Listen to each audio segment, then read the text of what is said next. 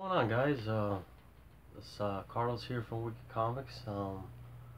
It's a pretty sad day here. Sad day today. Actually, Angelo Diaz, which was he was an artist, and he was always sending in. Uh, he sent in a lot of sequential pieces to Wicked Comics of Wicked characters, and he would actually do full sequential pages. And I always appreciated when he was sending those in, and actually a lot of the of his work, I mean, it inspired me to, and some of the future issues probably going to be, using some of his shots as a reference of how good his work was. His friend actually, he messaged me and said that Angelo, he did pass away from, he was battling cancer, which I didn't know that.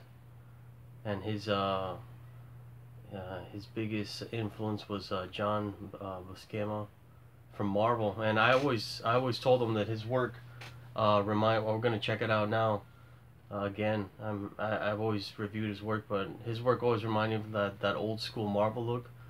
But to all the friends and family of Angelo, sorry for your loss. And I talked to Angelo a few times, and he was, his artwork was always really cool, and I always appreciated his submissions that he would send in.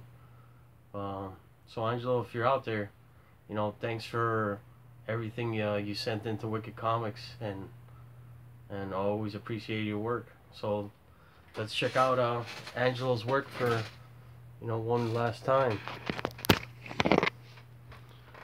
Uh, so this is some of Angelo's. I don't know if you guys ever remember these, but I reviewed these. He did a lot of these Clown Man pieces, which were really awesome. Let me click on. I made a folder for Angelo. He had this whole sequence that he made up. He would make these up, which is really cool. Check that out. And his style was really distinct. And here he did a whole sequence of pieces too for Justice, wicked character Justice. Check that out. So again, Angelo, I mean, wherever you are, thanks again for all your submissions, man. And I hope you're drawing up there.